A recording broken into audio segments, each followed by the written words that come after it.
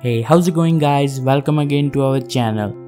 Make sure to subscribe if you are new here and press the bell icon to get notified for our future videos. Now, thinking about the hardest thing on this planet, you probably say it's diamond. Well, in terms of present availability, diamond is the most hardest substance, right? No, it's not. Some says the woodside boron nitride is hardest in terms of its complex structure, which makes it stronger than diamond. It is formed during volcanic eruption and simulation has shown that it can survive 18% more stress if compared to diamond.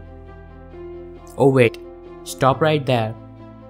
There is one more material that can survive more stress, which has superior mechanical properties, and the name of that substance is Lonsdaleite.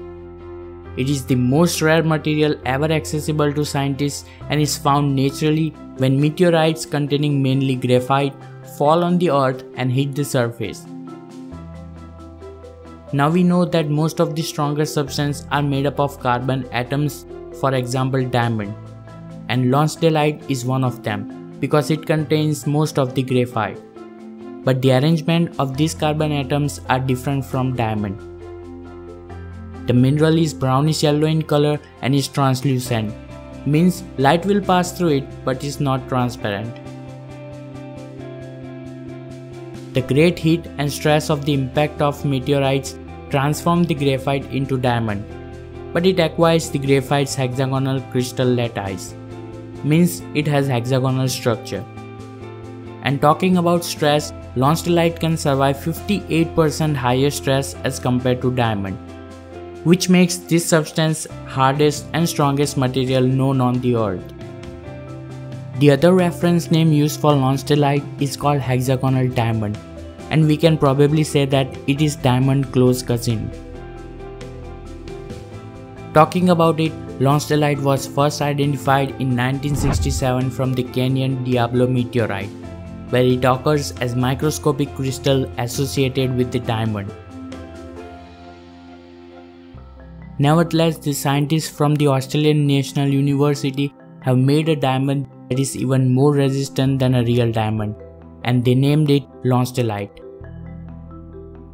It is present naturally in very small form which can't be wasted for research purposes.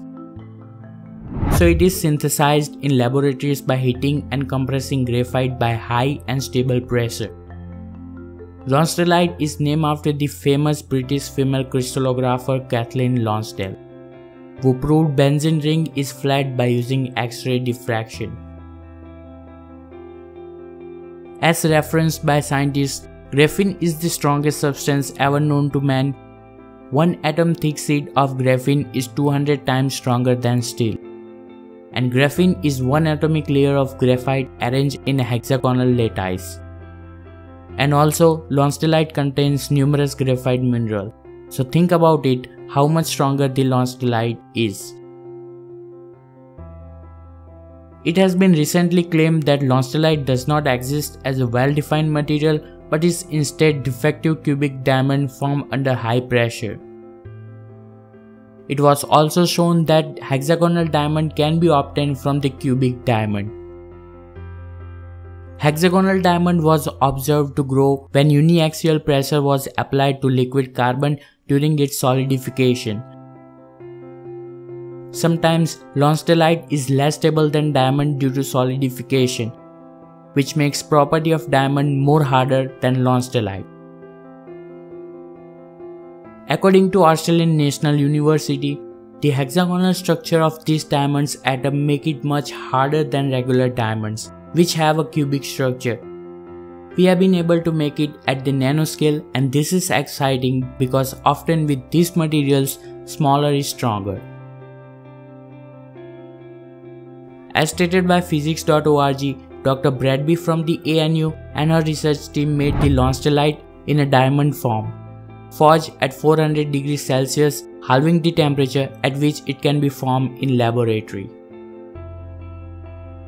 With the evolution of technology by introducing nanotechnology, the classification of current mineral, which is of course Lonsdaleite, will make significant changes in the coming future. Still, it is less found in nature, but it is formed slowly in laboratories, which can be used to cut ultra-solid materials with no efforts. With that being said, thanks for watching. If you like our video, give the thumbs up, consider subscribing, and see you next time.